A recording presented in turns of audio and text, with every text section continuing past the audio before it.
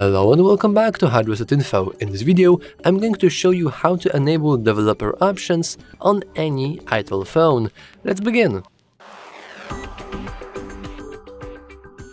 First, we want to go to Settings, then we want to hit My Phone, and if we scroll down a little, we'll see Itel OS version and next to it build number.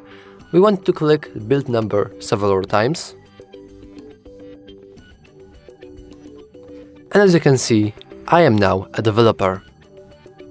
If we leave it and scroll all the way down, I believe in the system we should see developer options. We click it, and here we can see a very big list of all the developer options that we now have access to. And that's all for this video. If you found it useful, please remember to like and subscribe. Thanks for watching.